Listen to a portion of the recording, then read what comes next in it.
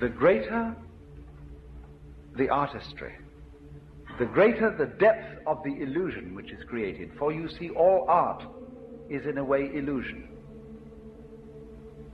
The art of the magician is the art of illusion, the art of misdirecting attention so that a magic seems to appear. And so in this way,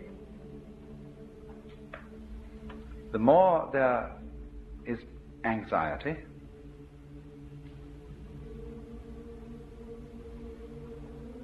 the more there is uncertainty,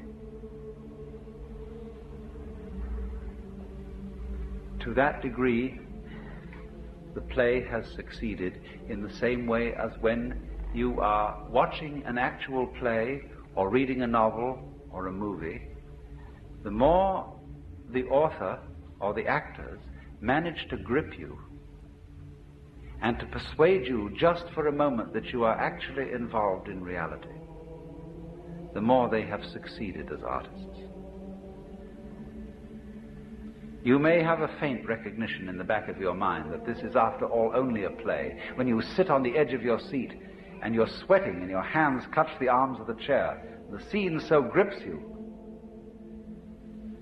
That is magnificent acting. And so the Hindus feel that the whole arrangement of the cosmos is something exactly like that. That when in the reality of actual life you are sweating it out and you're wondering whether this surgeon who's got to operate on you in a matter of life and death is a competent man or a charlatan, or whether the investment that you made is a good thing, or whether it's going to make you lose your shirt. You see, all those matters of terrific crisis are exactly the same as when you're sitting in the theater, sweating it out there. But now a far more convincing theater has been arranged.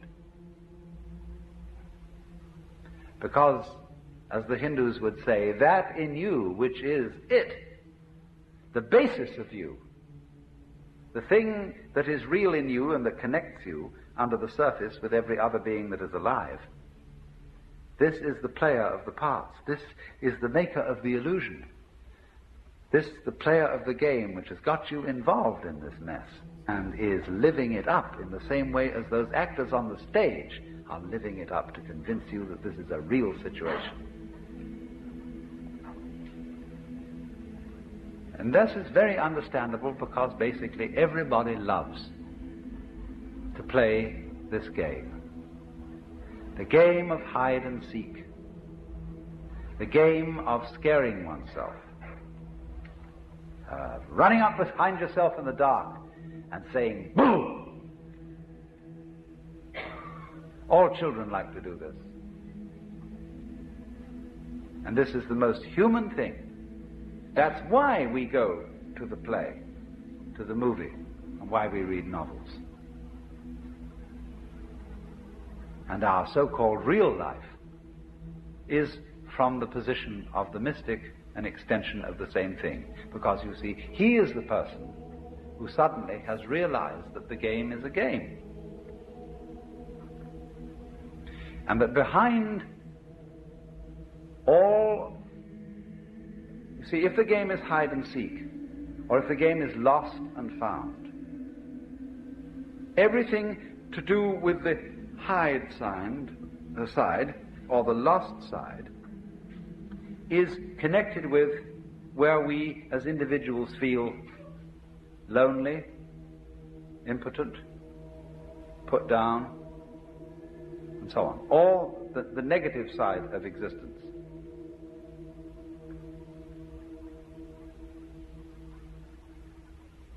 I have tried to show you at various times that there's really one simple principle that underlies everything, and it's so simple it's funny. The principle is, all insides have outsides. Because you see, you don't know that the inside is inside unless there's an outside, and you don't know that the outside is outside unless there's an inside. Okay, then you, as you ordinarily feel yourself, are the inside. You are the animate, sensitive being inside the skin. That the inside of the skin goes with the outside of the skin. If there weren't the outside of the skin, there wouldn't be no inside. And the outside of the skin is the whole darn cosmos. Galaxy beyond galaxy and everything, you see? And that goes with the outside, in the same way that front goes with back. So that if you wake up and understand that, you find that the two are one and the same identity, one and the same self, one and the same life.